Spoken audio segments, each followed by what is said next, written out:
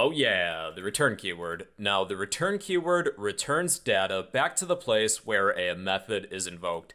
So let's create a method to multiply two numbers together, something simple. So when we declare a method, we'll have to make sure that we do it outside of our main method.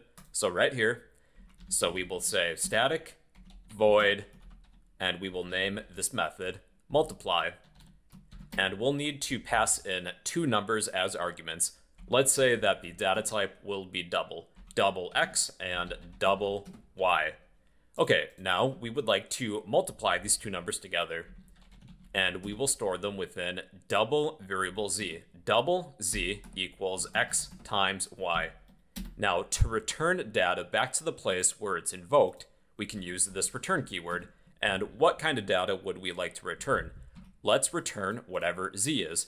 Now, there's one change that we need to make. We need to replace this void keyword with the data type of what we're returning exactly. So since we're returning a double, we'll change void to double. If you're not returning anything, you can just keep that keyword as void. Now we can use this multiply method to, well, multiply two numbers together. So let's write a program where we will ask a user for some user input, multiply two numbers together, then return the result and display it. So let's accept some user input, and first we should probably declare the variables that we'll need.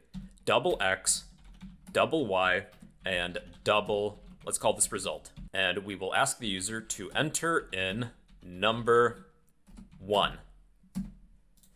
And then assign x equal, and we'll need to convert the user's input to a double because it's always a string when we accept user input. X equals Convert.ToDouble, then add a set of parentheses. Within the parentheses, Console.ReadLine. And we'll do the same thing for variable y. Enter in number 2, and then change x to y. Now, if we need to assign result a value, we can use this multiply method. So type multiply, add a set of parentheses to invoke it, but we'll need to pass two matching arguments because we have two parameters set up. We need to pass in two double values or variables. So we will pass x and y as arguments to this method, multiply. So this return keyword will return whatever z is back to the spot in where this method is invoked. And we will store the result within this variable named result. And then we should probably display it. Let's display result. And, well, that's it. Let's try it. Enter in number 1. Have you always wondered what pi times 420 is? Well, we're about to find out. It is 1318.8.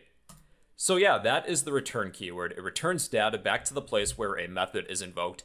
And if you would like, you can actually shorten this even further. We don't necessarily need to store the result within, a new variable. We could just say return x times y, and that would work the same too. That is the return keyword. It returns data back to the place where a method is invoked. If you're able to, give this video a thumbs up, leave a random comment down below, and well, yeah, that's the return keyword in C#.